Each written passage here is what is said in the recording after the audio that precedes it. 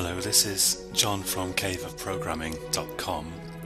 This is the third tutorial in our series of tutorials for beginners in Java. In the last tutorial, we looked at Java's primitive types. There are 8 primitive types in Java. And in this tutorial, we're going to look at our first non-primitive type, the string type. And then in the next tutorial we can look at loops, but before we do anything with loops we need to know how to represent text in Java.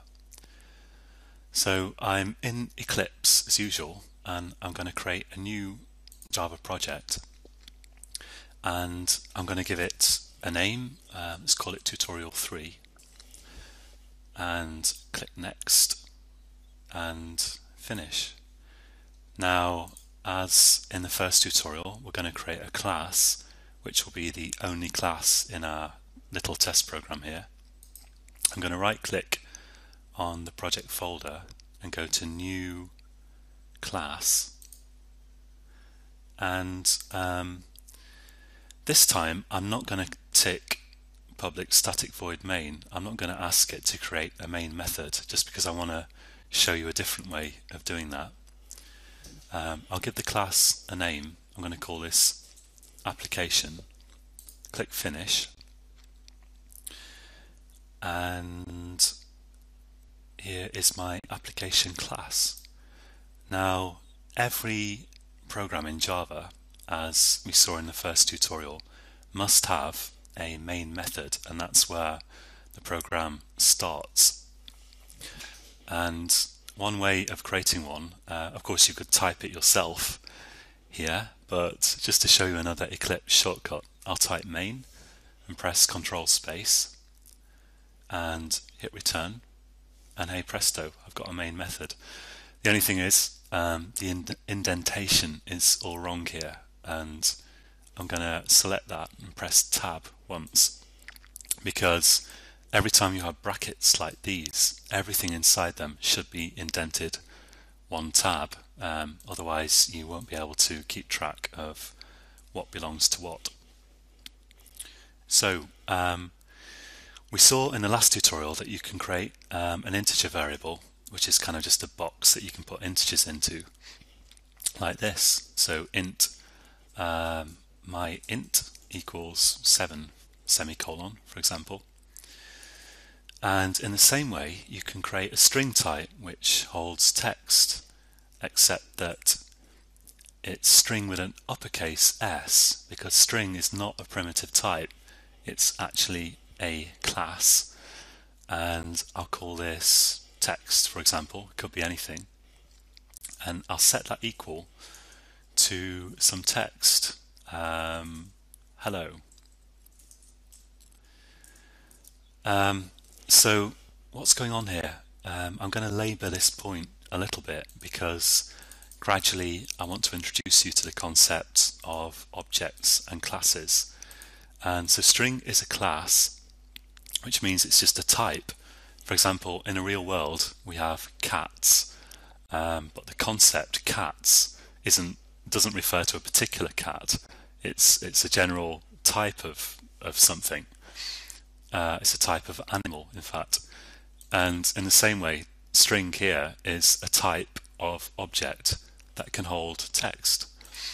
This is a variable which is capable of not of holding or storing a string instance, but it's capable of referring to a thing that has the type string. And don't worry if this sounds like Greek, because we'll keep coming back to it and you'll gradually get used to it.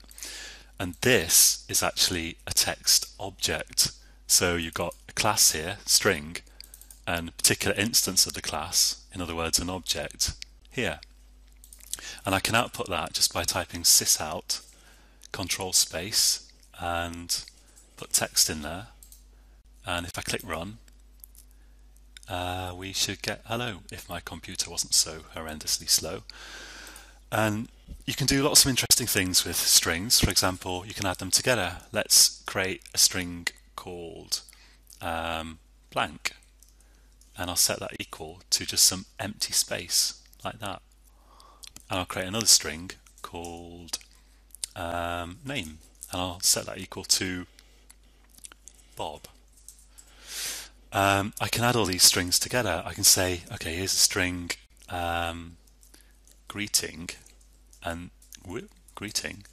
I'm going to put that equal to text plus blank plus name semicolon.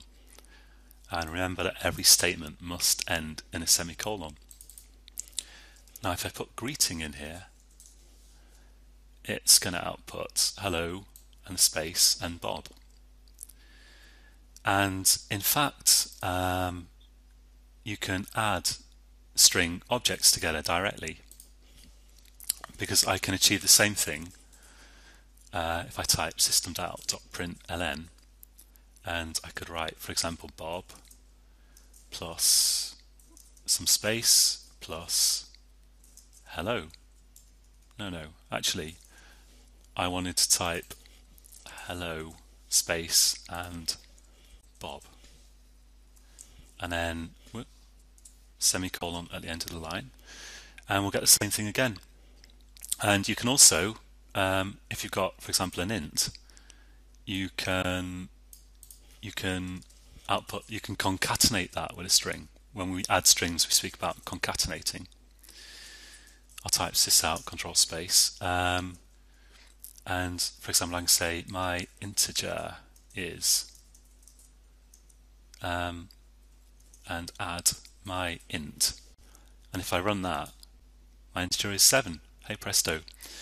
Notice this is a very laboured way of doing this, because I could have just typed one long string that said hello space Bob, but I've, just to show you addition of strings, concatenation, I've created 3 separate strings here. Lots of other things you can do with strings, and we will look at some more things in the next tutorial. But for now, I just wanted to show you how you can output some text and you can work variables into it. And one last thing is, supposing you have some variable, let's declare a double variable, double precision floating point number 7.8, and of course I can put that in the middle of a string as well. I can say my number is plus, well, I missed off the variable name, my double plus, and let's just have a full stop, and that will also work. My number is 7.8. That's all for this tutorial. Pretty simple. Have fun, try adding strings together and see where you get.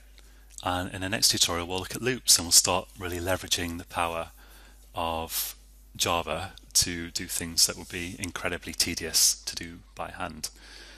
That's all for this time. You can find more information and tutorials on caveofprogramming.com. I hope you'll join me again for the next tutorial. My name's John, and until next time, happy coding.